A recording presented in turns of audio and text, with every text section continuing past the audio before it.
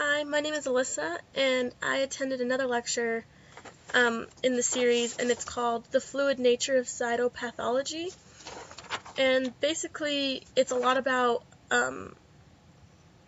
ultrasound-guided FNA, or ultrasound-guided fine needle aspiration. And what they do is, instead of doing cancer tumor biopsies, they use an ultrasound machine and stick a needle into the tumor, and you can see a lot better what you're doing.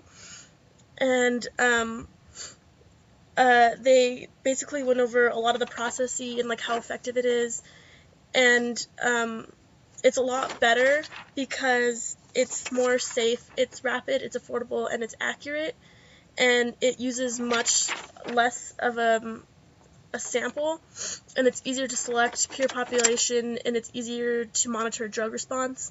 The only disadvantages is that there's no immunoisolation of cells, and the stromal interface may be lost, and there's no comparison between the site and the histology.